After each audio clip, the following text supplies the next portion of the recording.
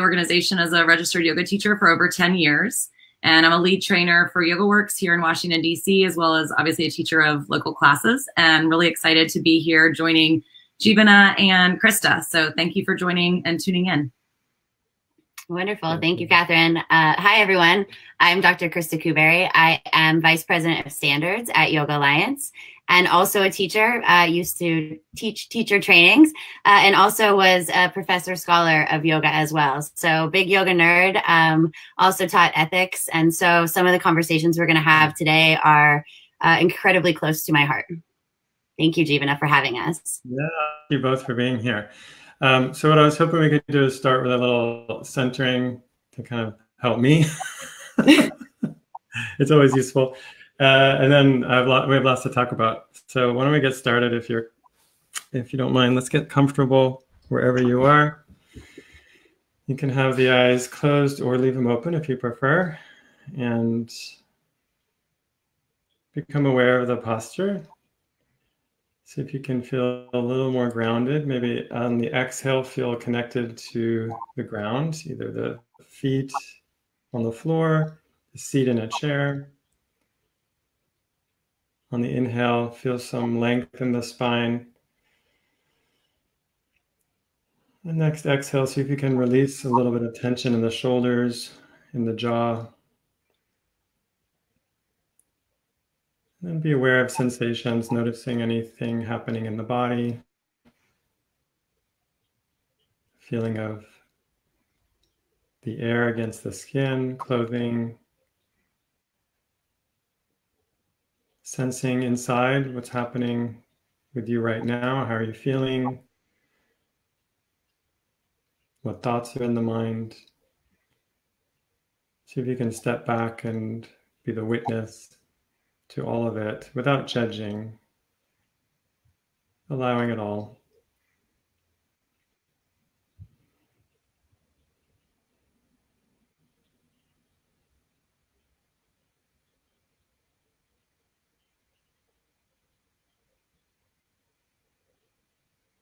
And then take a deep inhale and slow exhale.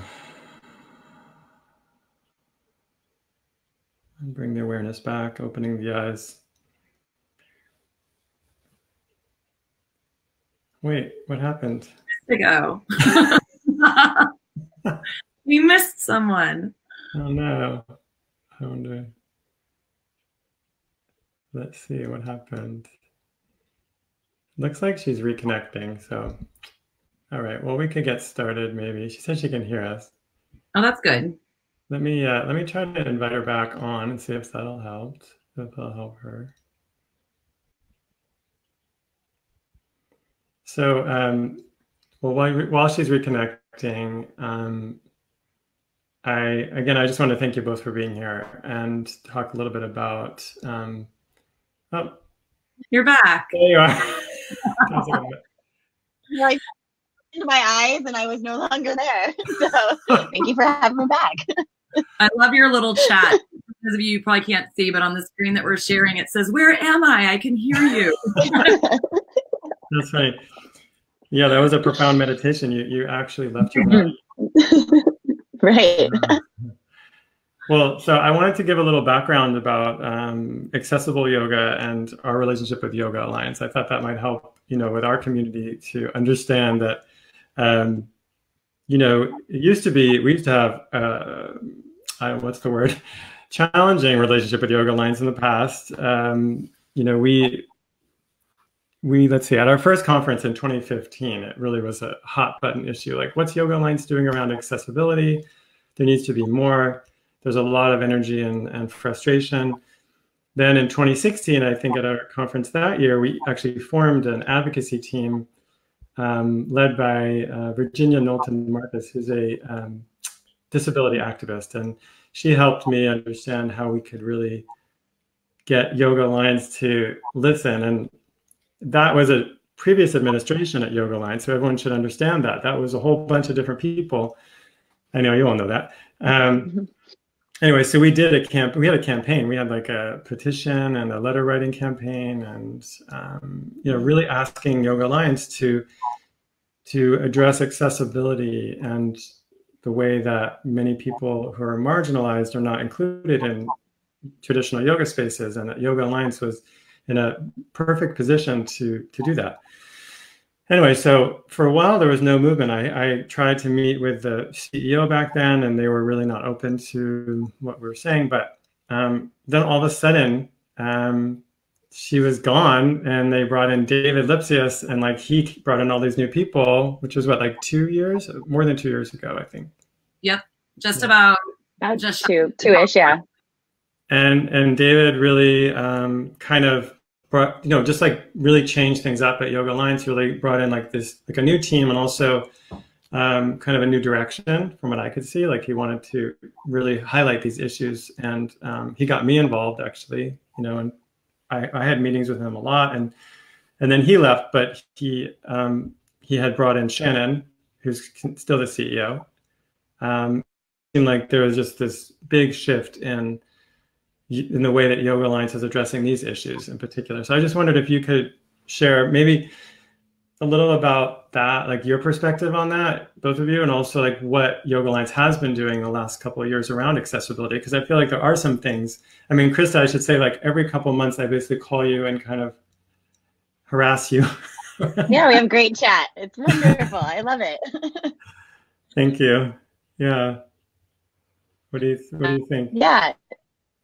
Discuss that, from my perspective, and David Lipsius coming in. So he is who I spoke with, who brought me on to Yoga Alliance. And he really was speaking about the amount of change needed and the awareness around issues in yoga that weren't being addressed. And so he was looking at this very holistically and started what became the Standards Review Project. And that was undertaken in 2018 and really looked at, widely at the curriculum, at accessibility, at equity, at issues of inclusivity, issues of scope of practice and code of conduct. There were 8 different groups really, and over 100 different experts, including Jivana, that weighed in on that initial round of the Standards Review Project.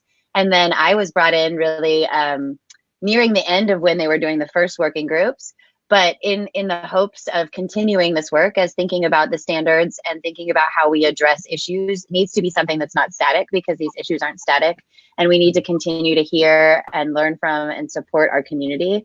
And in order to do that, we need to be fluid and flexible, and we need to be in relationship and conversation. And so one of the big pieces or sticking points from David's perspective and the continued work that we're doing at Yoga Alliance is especially around thinking in terms of accessibility and equity, and thinking about how we as the platform that we hold are able to help support awareness and understanding that yoga, truly is for everybody, and how we can not only support education, but support resources that go towards making sure that we are providing and helping access in all ways, and have just loved really working with Jivana and other people within the accessibility space in learning and continuing to address that. I think one of the biggest, and then I'll pass it over because I get chatty, but one of the biggest pieces are really the scope of practice and code of conduct and how accessibility were addressed in those. So yeah, if you wanna weigh in on that as well, Catherine. Yeah, thank you for that. That was a really good summary. And a lot of people have probably heard already about the Standards Review Project, and Christa provided a really nice highlight of it, but it really was a very thoughtful 18-month endeavor that was very much community driven. So in addition to these working groups, we actually held the largest ever respondent yoga survey in the world, and it included schools and studios and teachers and members and non-members and even practitioners and non-practitioners to really understand from all perspectives what is important in the yoga space. How do we as an organization help uphold high quality, safe, and to Christa's point, adding in accessible and equitable yoga. And I think it was incredibly comprehensive. It took a long time, but it should have taken a long time. It's a serious role that we play in the yoga space. We are a voluntary community, but we are a voluntary community of over 100,000 members globally. And so I think the attention that it got from our leadership, from the board of the directors, and even from the transition from David to Shannon, and that continuity should not be lost on everybody who's listening and watching and knows that's a really hard transition to do for a CEO to take the plans that a prior CEO built. But David and Shannon had an incredible partnership together, and the fact that it transitioned without a glitch, and we were able to accomplish what we did last summer with respect to the 200 announcement and it going into effect this February, just a month or two ago, is really something to give kudos to, quite frankly, to Shannon and her ability to continue that vision. Yeah. And actually, I wonder if we could talk a bit about the scope of practice and code of conduct. I realize this isn't what people were expecting right now, but I just feel like, you know, I'm so excited about those two things in particular. I feel like that's what I've been waiting for. Like, I think it's so great for yoga teachers to have a scope of practice for the first time. And also to have a new, stronger, you know, ethical guidelines to really help our profession kind of deal with a lot of problems that we've been having, honestly, and address a lot of issues around equity and accessibility. I wonder if you have any thoughts, Christa, just that you could, I know it's a lot of, there's a lot in there. Maybe we could add them. Maybe if Melanie's on there, maybe they can add links to those documents if they can find them, just the scope of practice and code of conduct. Yeah, and I just, you know, like to call out Melanie and Jivana for both being part of the process of helping us create these documents. So as far as the scope of practice and code of conduct, again, undertaken under David's leadership, continued with Shannon's leadership. And really the idea was to create something for the yoga community that not only showed our responsibility and our accountability, but also our integrity as a profession. And so thinking through these documents, we had over 50 consultants and working groups, task forces, internal groups, external groups, a variety of experts and experiential experts weighing in from multiple places. And the idea was really to create something that created clear guidelines so people know what they can and can't do as a yoga teacher, as well as ideas about how, from the accessibility space, how we can continue to both uphold the law. Are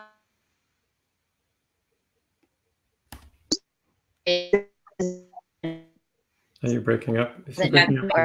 The issue that we are thinking about that. Oh, sorry. You broke up there in the last sentence. Okay. I was just saying, as far as the accessibility piece, we were really cognizant about making sure that we had those voices when we created those documents, as well as that we were inspirational in the idea that we don't see this as like, okay, meet the base guidelines for making sure people are in your classes, you provide, you know, access at the ground level, but you're really going. Oh no.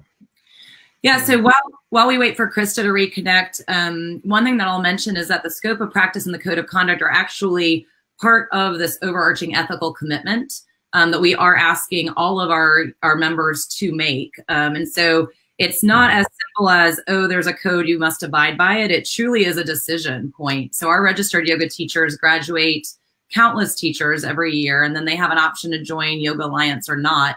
In the past, it almost used to just be I don't want to say a pass through, but it used to just be like, okay, teacher, if you want to join, you can join. Now there's actually a thought process. It is, you have an invitation to join. You can step into this family of schools and teachers who do represent this notion of high quality, safety, accessibility, and equity. And so the scope and the code together with our position on equity really ladders up into this overarching ethical commitment that is a conscious choice that our teachers and schools make moving forward. And hopefully will serve as an indicator to the marketplace, to the general public, the practitioner audience, that if they are seeking a teacher who stands for these elements in their communities, they can safely look at our credential and know that that stands for that commitment to uphold all of this. Christa, you're back. I don't know. I might have to go to a different room in my house, although I have been doing these from this room. So I'm sorry for breaking up, and I don't know where I last lost you. Well, I just have one thing I really appreciated in the code of conduct was, how did you call it? It was like, not simply, I think it says, I can't remember the wording, I should have had it open here, but it's not about not discriminating, it's about active inclusion, I think is what it said. Maybe that was... Active inclusion, exactly. Yep. And that, again, Melanie really was a crucial piece in having that conversation and providing really thoughtful feedback and insight. So they were just wonderful, and appreciate that we did not have to do this alone, and that this was really a community engagement oriented, focused idea of how we made these decisions and how these documents were created. And so, yeah, I'm proud of Yoga Alliance. I'm proud of the work. I'm proud of our community for really creating these boundaries. Do you, I mean, I know we might move on, but I just have a question about that. How do you see like that, like, do you see it having an impact in terms of like actual changing behavior? I mean, will there be, you know what I mean? Like, is it just a kind of conceptual thing that shifts our understanding of yoga, or do you think there's like real specific ways that would change the landscape? I mean, I think it's both theoretical and practical. And if you want to weigh in here, sorry, Catherine, I just jumped in. But I think that in terms of the fact that we created these documents not to live in isolation, but to also be part of continued conversations that we can have with the community and reference points towards the importance of these conversations, the importance of understanding our scope of practice, as well as how we should think ethically and behave ethically, both on the yoga mat, but as yogis ourselves. So I see the opportunity definitely for practical application as well as awareness and knowledge. Yeah, I'll expand upon that. I mean, I think if we don't help bring them to life, then that's on us, right? I mean, there's one thing to create them and to launch them and extend them into the universe, but we do need to actually take them now and use it as an opportunity to educate and have a conversation on why is it important and what does it mean, and does everyone understand that? Because it's not just the teachers who are already out there teaching that are abiding by it, it's the teachers that are going to be coming into the fold that will be abiding by it and ensuring that they truly understand the space that they're holding for everybody and understanding the responsibility that comes with that, and the confidence, quite frankly, of being able to state what is within their purview as a registered yoga teacher, as a teacher or graduate, and what might not be, so that there's more clearance and more safety for everybody, quite frankly, involved. Okay. Yeah, I appreciate that. And I know it's still quite new, and I think it got, what is the word? Like, we forgot about it very quickly because this crisis happened and with the pandemic, and I do appreciate the work that I see Yoga Alliance doing right now. I mean, it seems like you're very active trying to address that and support teachers right now, which is what we should talk about. But I hope that maybe when this has abated, that we can go back to that, because I feel like those were just launched and I was like so excited about it. I know. Yeah. We never really got to talk about it. We launched everything actually on February 27th, and being in the seat that I'm in, our very first message about COVID-19 and the coronavirus itself was on March 4th. So, I mean, it was almost an instantaneous switch over. And I do think it's a disappointment for a lot of reasons. Obviously, the situation in which the world is right now is uncertain and in many ways terrifying and ungrounding. But to your point, I think almost more than ever, the ethical commitment and what it stands for and the scope and the code and the accessibility and safety and all of that actually is really critical in this time, because people are seeking relief. People are seeking that sanctuary, that ability to find stability and groundedness in the otherwise situation that we're in. And it actually is that much more important that we as teachers and we as a yoga community remember what is our scope and what is our code and what are we abiding by and honoring. Great, thank you.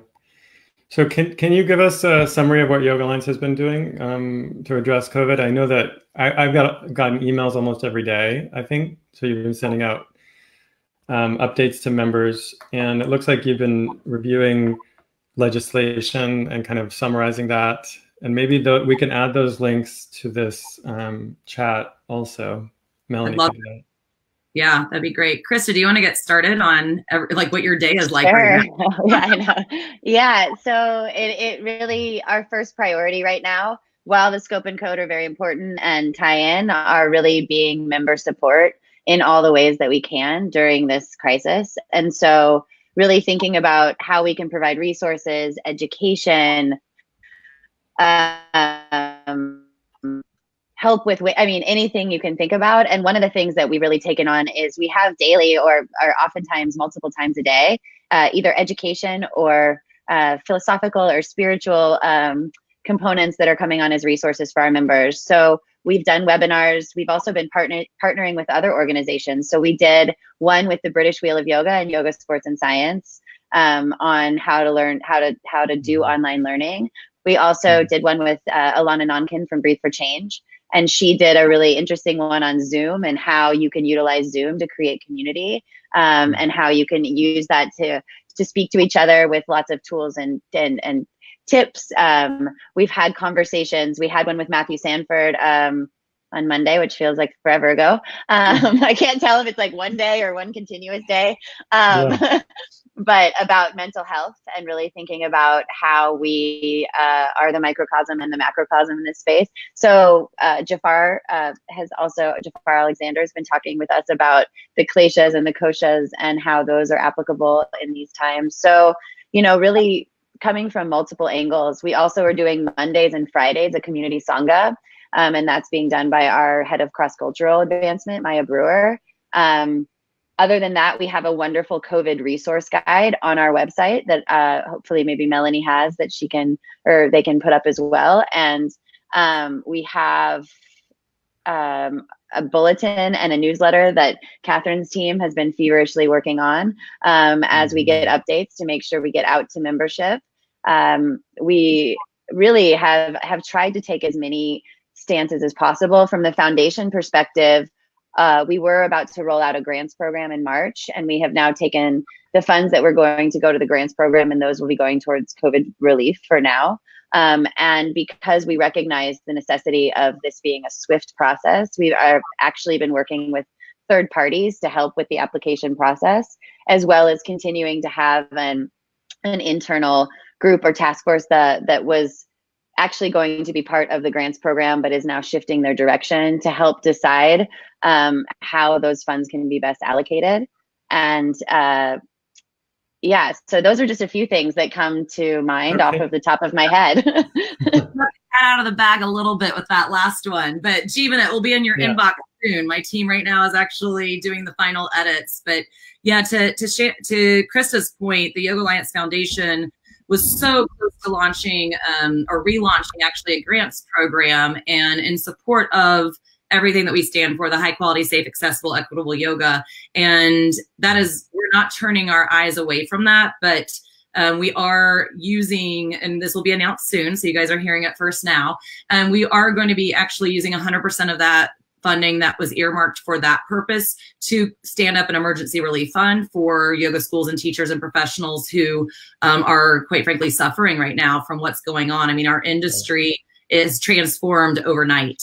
And we are working as the Alliance, we are working, as Christa said, with other partners. So the British Wheel of Yoga, we've got actually conversations out there with other alliances across the world who are doing great things on the ground as well. And what we're trying to do is present as much information as we can in as timely of a fashion as possible, organized in ways that will really respond and help direct people's attention. So one of the things that will be going live in the next 12 to 24 hours is actually a whole microsite devoted to COVID-19 resources, and really segmented based off of some of the bigger buckets. I mean, in a situation like this, you think about health first and what is going on. What do I need to know about the disease, its spread, where it's tracking, what's going on? And so we're gonna have a whole section, obviously, on health resources, obviously going to the big agencies like the World Health Organization, the US Centers for Disease and Control, the NIH, even trackers of where the disease is globally, where the disease is locally in your location, presuming you're in the United States, but from the global resource, you can find where it is and drill down. Then when you think about health, you then segue very almost quickly into financial health. And so what are those things that you really need to know as an individual to ensure that you are set up for success financially? So a lot of that is what we announced yesterday, was trying to dissect everything coming out from the CARES Act and the Family First Act in such a fashion that it tries to compile the information and dissect it and distill it in a way that our members can really get value from it. Then you start to think, obviously, about the business itself. And we are all professionals in yoga in different ways and spaces. And what are some tools that might be necessary in order to keep the profession alive? And a lot of that is transitioning into online, whether you're a school or whether you're a teacher. And what does that mean? And how do you still keep income coming in, particularly in a world where a lot of people are giving away yoga for free online? And I think that's a conversation we need to have about why is that good and why is that bad, and what might that do to our industry when we come out of all of this? And So we're working on trying to compile those voices and those resources. Some of it's curated by us, some of it's created by other people, but making sure that we can be a resource. And Jivana, I love what you and others have done with that COVID-19, what started as the Google Docs and is now transformed into that web page. I mean, that's a huge resource that we're going to have front and center on our microsite that we've done. And then, of course, it gets into self-care and community building. And how do we make sure that we take care of ourselves as individuals first? And how do we make sure we're staying connected to our broader community? So we're really looking forward to standing that up. That's going to house a lot of the information that has already gone out in probably a more collated fashion, and then continue to add to it on a regular basis. Wow, that's a lot. Yeah. Yeah, the resource guide, yeah, that was started by Amber Carnes, and there's a whole bunch of people that you know, offered to support and put that together. And I think it's still linked to the top of this group, to the Accessible Yoga group. It's an announcement if people are looking for that, or maybe Melanie can add it to the links here as well. But I just want to go back for a second. So, so you're announcing that there are going to be grants from the foundation. Is it from the foundation then? And is that, can you say anything else about it yet? I mean, is there anything more specific? Like, I can only say that right now we have contracted with Reclamation Ventures as a third party to help us with this process. And we are looking for one or two others to help us with this as well. So really trying to, again, think about the immediate need and to be as responsive to that as possible. That's good. Yeah, I had Nicole Cardosa, who's the founder of Reclamation Ventures, on here a couple of weeks ago. Yeah, and actually, yeah, I had a meeting with Yoga Alliance with, I don't know what group that was, but we were encouraging them to work with her, actually, because like I was so amazed with what she did and how quickly she put together an emergency fund. And I mean, I realize it's sometimes easier for small organizations to move fast. I mean, I think that's one of the challenges with you, is that you're larger, you know, and it's harder to do that.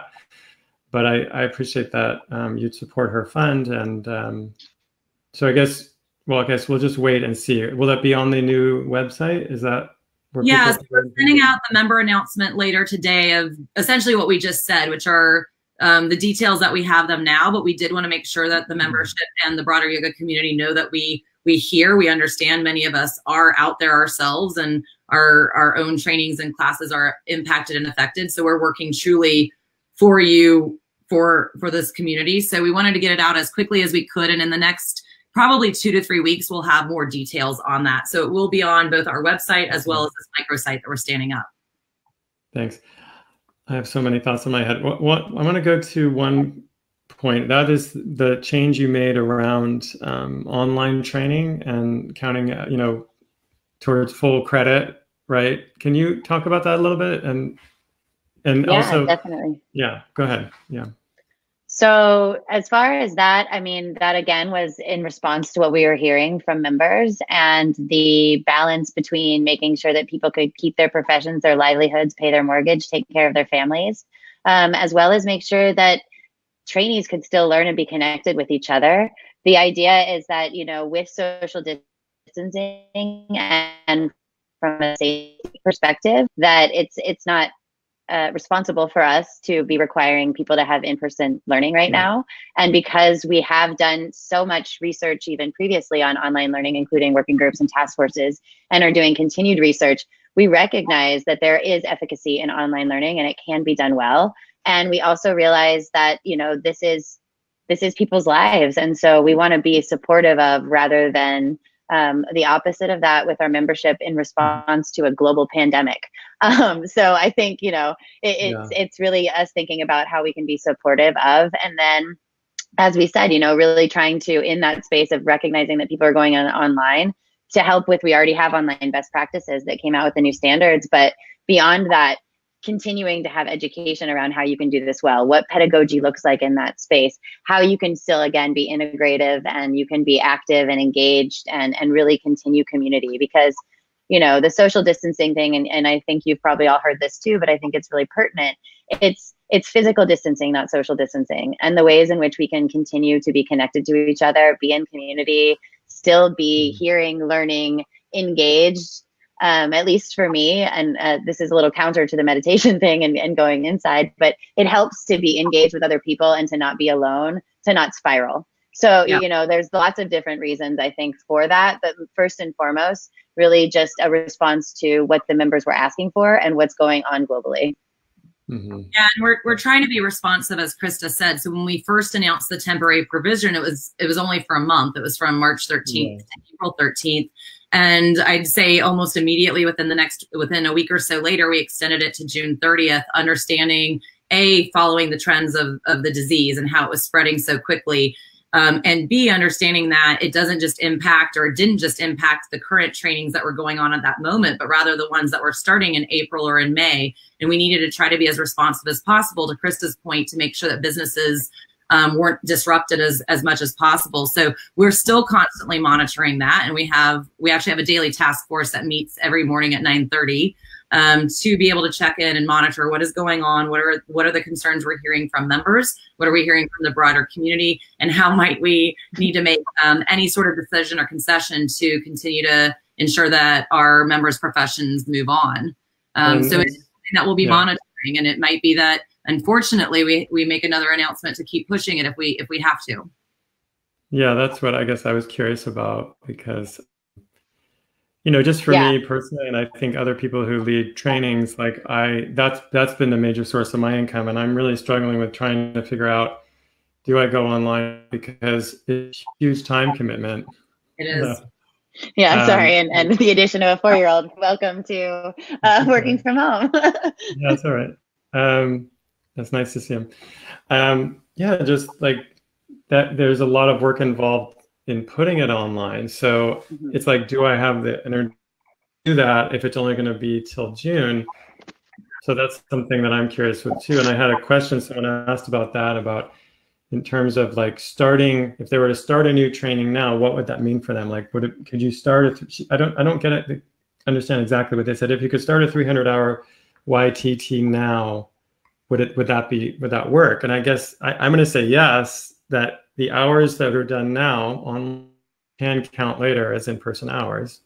Yeah, as long as it's, you know, you can start it now, but it's to the provision until June 30th. And then after that, it would need to go back to what it was. However, we are hearing from the yoga community, and I just want to be super transparent, that people are concerned about trainings that they're hoping to already book for June, July, August. And so that's something that we're discussing right now, and what the best and most responsible next steps are. So just so everybody knows, we see you, we hear you, and we're as quickly as possible with responsibility minded business practices. We are making those decisions as quickly as possible and with as much information as possible.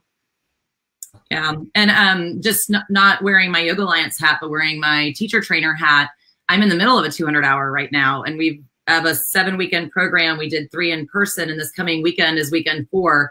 And we've been spending every day literally going and looking at, how do we transition the curriculum into an online format? How do we make sure that we're still honoring the lessons, yet also honoring the environment in which our students are going to be? And it's not going to be perfect. They're not going to have all the props necessarily or all the space necessary. And so how do we work to transition that and honor it? And it is a challenge for sure. And that's one of the great reasons why I, as a member, have so appreciated the Alanas of the world and the Haleys of the world who have come on and held conversation of how to do that and how to think about it, because it is different.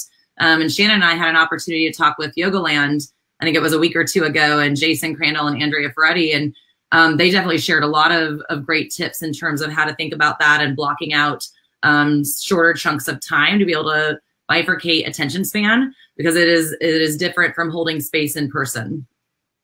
Yeah, that's a really important thing about teaching online, I found, is that, you know, it's just totally different. I've actually, personally, I've almost all my trainings have been in person. I only a portion of them online, because I think with asana, it's actually when you're workshopping something and do is very much about creativity and exploration. I'm still trying to figure out how to treat that to an online experience where it's kind of a community experience, so people are learning from each other in the group and from the trainers. So it's hard to, it's a different format, you know, when you're online. Usually one-sided presentations. It's less for, and especially for physical practice. I think that's where we're stuck, you know. Yeah, I think that's true. But, you know, just from, you know, Alana's point, Alana Nunkin, when she was just showing us the Zoom, which I mean, I've taught classes at university online and did not particularly prefer it. I really do also enjoy the human to human situation, but she did show how you can create breakout sessions, Jivana and folks, from your Zoom, so that you have groups of 3 or 4 people so that they can be engaged with each other and have conversations, and with their cameras on, really can look at each other and see bodies and be able to have some of the more physical conversations that didn't seem possible to even me last week. So, you know, I would just encourage people to the extent that you can, in the ways that you can, recognize that at least for the foreseeable future, this is our world. And so, you know, looking for resources that are out there and being able to just not be perfect, but, you know, start. Yeah. That's the biggest thing, is I think, particularly now, don't be perfect. Like, people are looking for that connection. They're looking for that solidarity. Exactly. And, you know, we have to have as much grace and humility as we ever have, but now more than ever, of really honoring that. Oh my God, Christa, that's adorable. I don't know about normal, but yeah, here we are. Yeah, no, I think I'm good with the not being perfect part.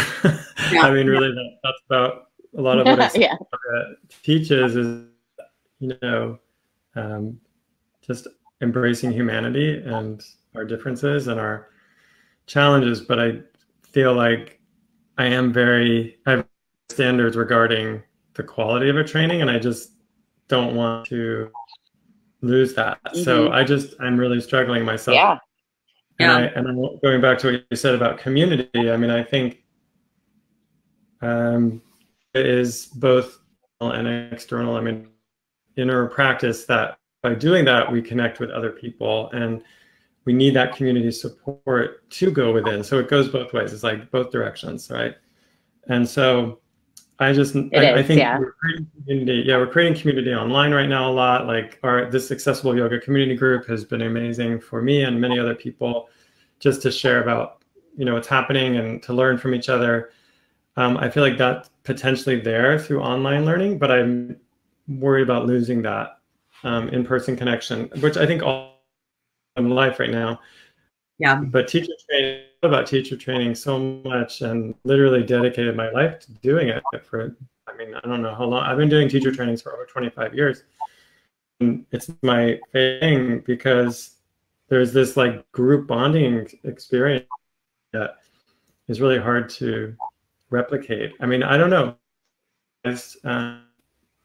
Maybe it's possible. No, it's not an easy conversation, but I think it's a necessity at this moment, you know, in the world we live in. So it's really trying to help each other and do the best that we can with the resources that we have, and continue to do better, and also not lose the magic of yoga and the in-person stuff. So, you know, not saying that this is not something that everything should just be virtual here on out and we should no longer engage with each other as, you know, humans, I think would be a terrible shame for yoga teacher trainings in all spaces, but that, you know, we also need to live in, we have to experience what we're experiencing and make the best of it, whatever that may be. As you're doing. Real world example. Yeah. It's yoga right now. Flexibility. So there's a question, what YA resources are there for teachers who work in day programs for students with autism? I don't know if you can answer that. I mean, it seems, although it's interesting. Do you have any thoughts about that? I can answer it only from the perspective that, you know, we do have a couple workshops coming up with people that work specifically in the therapy spaces. So Carrie Mayorka, our board chair, and Francine Kelly, who is, I believe, a somatic psychotherapist and counselor, are doing a workshop. And then we are also really excited about this series that's coming up with our director of research, Satvir Khalsa, and Kim Weeks. And they'll be following all of the scientific research that's going on, whether it's yoga for anxiety, depression. I believe that there's a lot of resources in terms of what it might look like to serve a variety of audiences in those as well. Yeah, so to capitalize on that, or to follow up on that, we are relaunching very shortly our whole yoga efficacy research pages that do, as Christa said, go into 21 different categories broken up by 3 sort of super or mega categories. And there is information on anxiety and depression and special populations like the elderly or for children. And Dr. Khalsa has culled all of the medical resources out there and really highlighted the best of the best, so that we can direct our efforts on what does the biomedical research say in terms of the efficacy of yoga with these different conditions. And they'll be starting next week with their very first online discussions and bringing it to life, starting with anxiety for probably obvious reasons, for those of us who are naturally anxious or just experiencing anxiety given the state of the world right now. So we're really excited about bringing to life a lot of that great research that's out there. I mean, yeah, and I would just say, you know, to answer that as well, make sure. Oh, go ahead. Sorry. Go ahead. No, go ahead. Oh, I was just going to say that, you know, just to also, as always, make sure that you are already probably working with that community or have a relationship or an understanding before you go in to spaces like that. And also, it's also still just yoga. So use your yoga as well. Yeah, I mean, I had the feeling it's someone who is already doing the work and isn't able to write. I don't know what Yoga Alliance can do that necessarily, but I do think our community, I mean, our teachers tend to be working often outside of yoga studios. So I just, for yoga, keep in mind at this moment that, a lot of yoga teachers aren't working in traditional settings, and their work is also impacted right now. Yeah. And that needs for those teachers and teachers and schools. Yeah. Yeah, I talked about that yesterday with Tyrone Beverly, a good amount about how you can still be supportive of these communities that are not necessarily studio spaces or, the elderly, all sorts of populations that are affected. And he had a really great recommendation to reach out to nonprofit organizations, to places that you wouldn't even expect that still are able to give funding to help you still be part of these communities. He mentioned, even making flyers and dropping them off at places where there's social distancing. So a lot of options. Sorry, let me just handle this. Go ahead, Catherine. Yeah. Well, I have a thought about it too. I was thinking about how some teachers who work with populations that are now, well, many people on lockdown, they're recording classes. I think it was Carrie Sims, who teaches our senior centers in Charlotte, was telling me that he recorded some of his classes and sent them to the person in charge of recreation at the senior center, and then they could show them on TV while he was not allowed to come in. He's not allowed to come into that space anymore, physically, but he shared his classes with them just to give them something to do, which I thought was very generous and kind.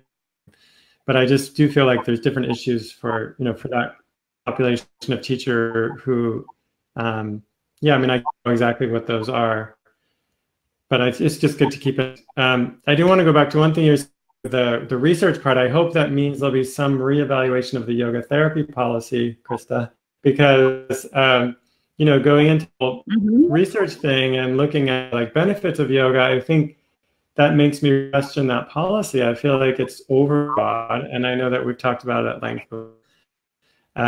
But I think that if we're going to talk about the healing benefits of yoga, then I think teachers need to be able to talk about that as well in their marketing and in their Yoga Alliance profiles.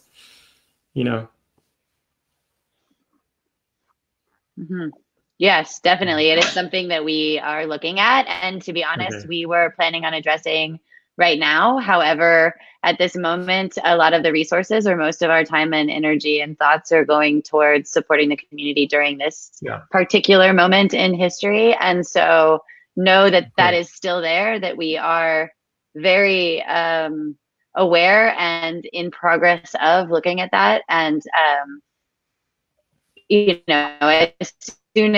as soon as things return to whatever normal is, or we are all able to turn our attention back towards things that are not COVID, that is definitely first and foremost on one of our radars and agendas.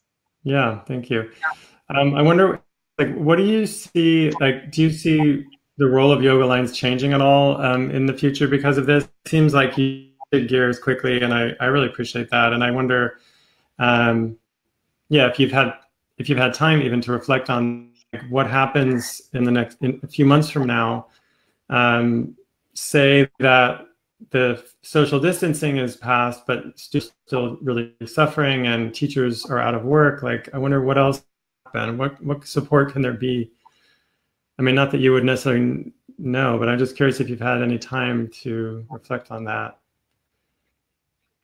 Yeah, so I think it's a really great question. And one of the things that the Standards Review Project, from way back when, to go full circle to the top of the hour, one of the things that the Standard Review Project highlighted was that there is an eagerness amongst the broader community for us to play a broader role than what we had been playing before. And so while up-leveling our standards and ensuring that they were responsive to modern needs, and as Christa highlighted at the very beginning, continue to be iterative and responsive to modern needs, we also needed to step up and fill other aspects of a membership association as well. So providing education and providing tools and resources, and to some extent anticipating the future and ensuring that we were helping with business modeling and best practices and the curations of conversations across all spectrums.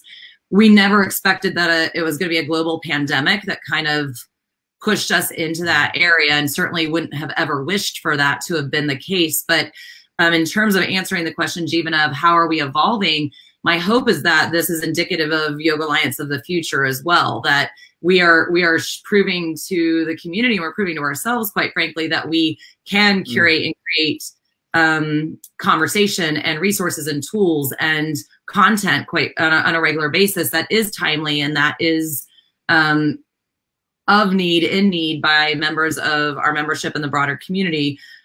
We like everybody else are in it. Like, so we're kind of, I don't want to diminish the current state of where we are, but it's a bit of a swirl. And I think all of us, all industries, all people are just trying to figure out where the snow globe will lie when everything does start to settle. Because there will be a time in the next few weeks where it does start to settle a bit and the swirl calms and we're like, okay, this is not normal forever, but it's normal for now. And what do we then need to do? And so we're attempting to address the current state.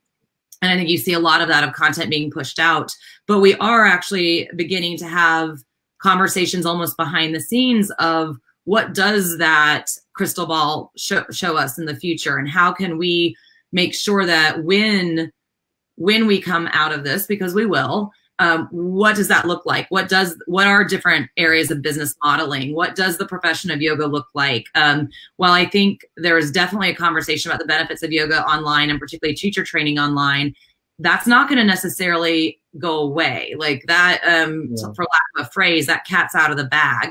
And so how do we then look at a blended model of where it's both in studio and online? Or how do we look like, what does the new future bricks and mortar look like in comparison to the virtual bricks and mortar? And so I think being able to direct attention to that, so that when we get to that point in this bell curve, we're able to be just as responsive as we are right now in the middle of it.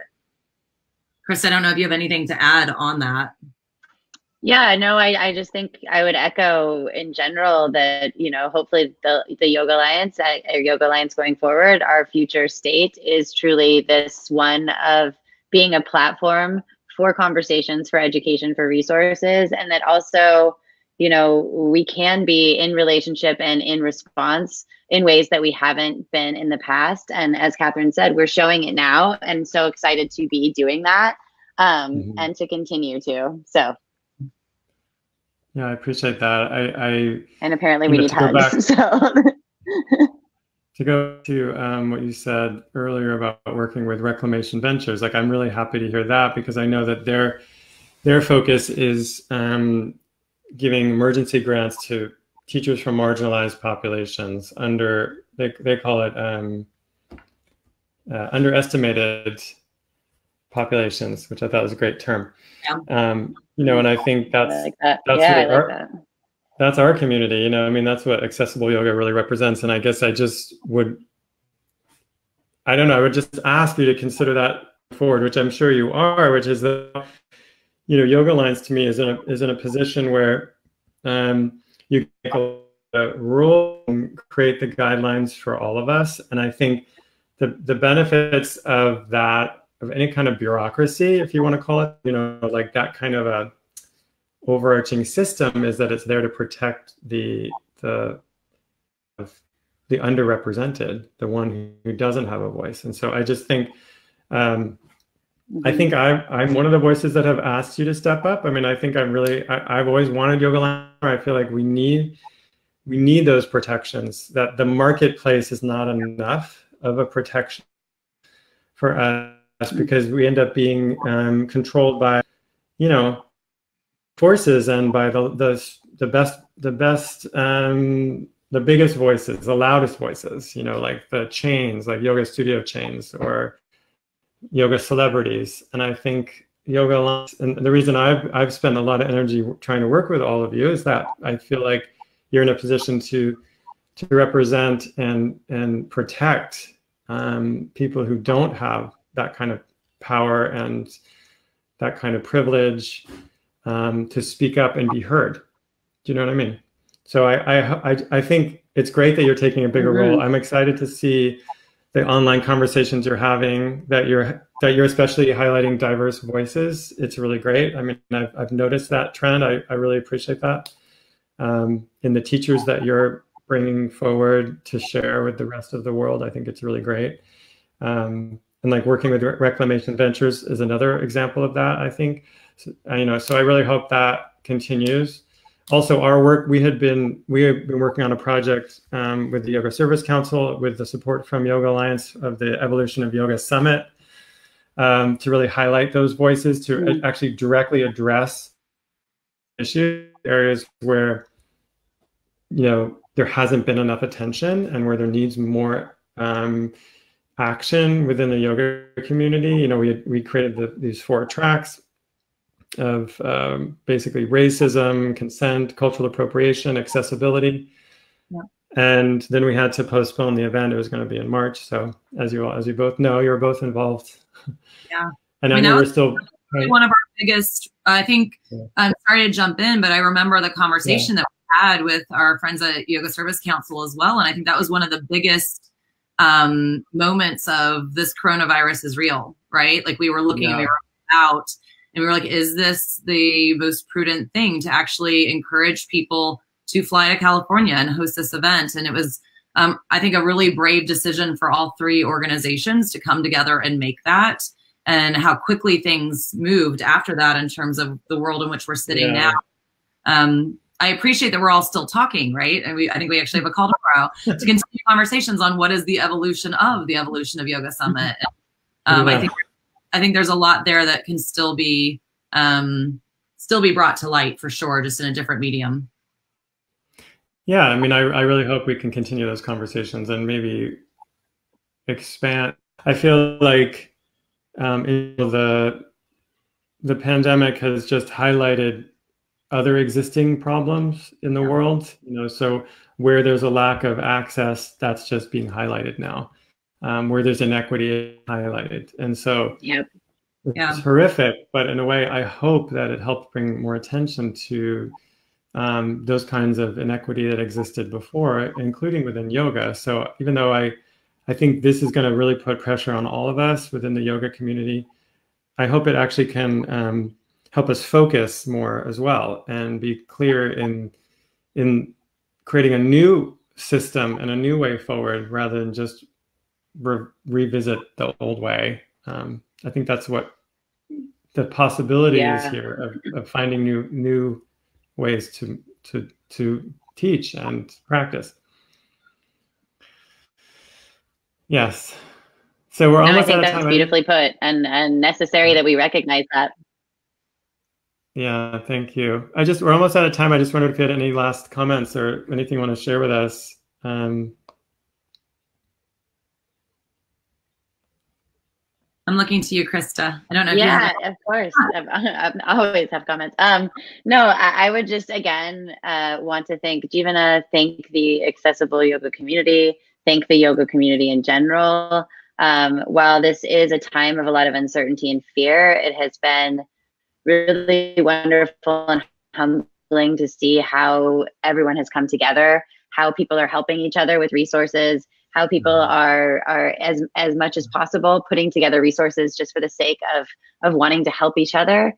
And my hope too is beyond the fact that this allows us to be able to create a new paradigm, or this may be a paradigm shift, you know, in how we look at systems and how we look at inequities, but that also it leads to this understanding that, you know, we are a global community, that yoga exists everywhere, just like this virus does, and nation state borders and all the borders that we have created.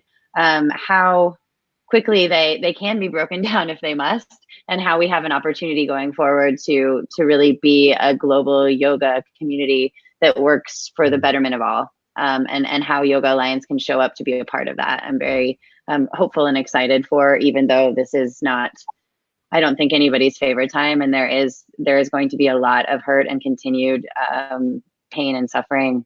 You know, you have a spectrum, so I think that's the only thing I'd add, and that just, you know, if you need resources, please feel free to go to yogalliance.org, and we're trying as much as possible to get those out there to you. Yeah, I don't want to be redundant, so everything that Christa said, but the only other thing might be, particularly for anyone who is international and possibly tuning in, we'd love to hear from you in terms of any tools, resources, conversations. Please email us at info@yogaalliance.org. And you can also find that email address on our webpage. But that's probably where we would really, I mean, we want everyone's support in terms of highlighting tools and resources and conversations and people who are really doing good and coming together, and would love all of those stories and the ability to platform and share them. But definitely a call out to our international members, where it's sometimes a little bit more challenging for us to be able to identify those. Please let us know. We want to be obviously of service to all of our members and to the whole yoga community, and know that there's some work that can be done there. So please let us know if we can hear of any story and highlight anything.